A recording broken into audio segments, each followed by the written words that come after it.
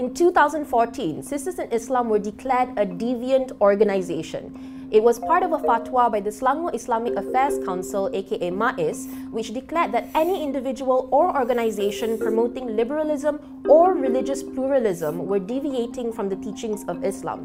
And they name-dropped Sisters in Islam specifically. This kicked off a legal battle that has lasted nearly a decade and continues to rage on. Want to know how it ends for Sis? Stay on to the end of this video.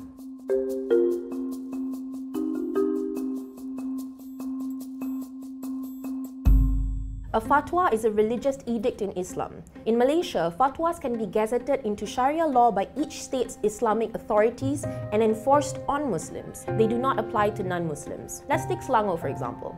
The power to issue fatwas lie with the Fatwa Committee, which comprises of the Mufti, Deputy Mufti, State Legal Advisor, MAIS and other appointees. Once the committee has discussed and approved the fatwa, it then asks for the Sultan's assent to gazette it as part of the state's Sharia laws. The law is then binding on all Muslims in the state, subject to personal observance exceptions allowed by Hukum Syara. It would only have a moral authority over the believer who asks from his teacher what he should do. Now, how is a fatwa different in Malaysia? If I defy or disobey a fatwa, that is a Sharia criminal offense.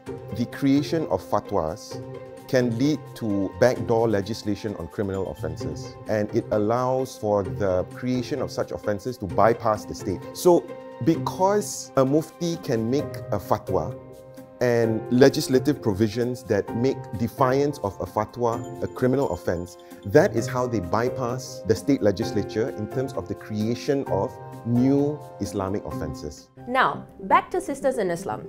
SIS has been championing Muslim women's rights in Malaysia for decades, working on issues ranging from domestic violence to divorce. But when MAIS issued the 2014 fatwa and singled SIS out, it essentially declared the advocacy work as haram. One of our colleagues at that time came across a fatwa that mentions our legal entity. We, I think, discovered it on the 19th or the 20th of October. And it just so happened that we were in a very small window of about 10 days to submit a judicial review. In the meantime, there were also actions, writing to the religious authorities to ask why was this fatwa issued. It's getting harder to break into the communities. With the public, it's already very, challenging, because in Malaysia, there is this idea that the religious authorities know all. So when the fatwa was issued, the public just do not question. Once upon a time, when you talk about women's rights and Islam, we are at the table, we are giving information, we are giving recommendations. But now, people are just so scared to be seen with us. In a bid to quash the fatwa, SIS applied for a judicial review in October 2014. In 2016, the High Court ruled that it did not have the jurisdiction to hear the case. SIS brought the case to the Court of Appeal in 2017, which ruled that the case should be sent back to the High Court. MAIS was unhappy about this and appealed to the Federal Court, which also ruled that the case should be sent back to the High Court. It would take 4 years before full hearings would begin. In 2019, the High Court ruled that civil courts have no jurisdiction to hear the judicial review application. SIS appealed again, but it was dismissed in 2023. The judge said that the civil court has no jurisdiction relating to Hukum Syara of Sharia law, and that the fatwa issue is under the exclusive jurisdiction of the Sharia court. The feelings at that time were just like, I can't believe I'm hearing this. I can't believe I'm hearing this. One of the reasons why we challenged it is because they had named our legal entity, SIS Forum Malaysia. And the thing with laws and fatwas pertaining to Islam in Malaysia, in each of the states, is that these laws can only be applied to persons who profess the religion of Islam. Yes, the organization is named Sisters in Islam, but as an entity, it cannot profess. The way we see it is that they're just wanting to shut down our voices because they think the way we talk about Islam is wrong. But why should all of us care about what happens to SIS? Well, the thing is, this case could have implications for every Muslim person in Selangor and possibly the whole country.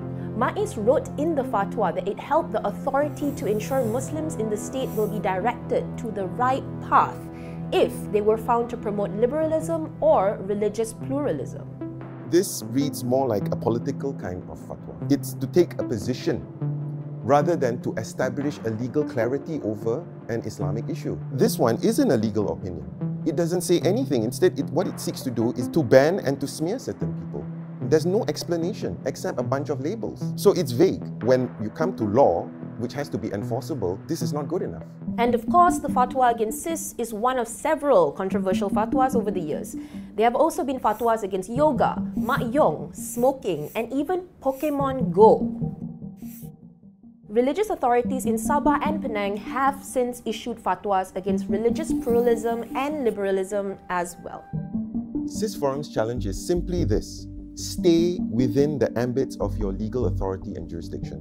Just because you're a religious organization statutorily enacted does not mean you have absolute control over Islam in Malaysia. What they're trying to do is put one version of Islam, and if you go against that, you can be prosecuted for it.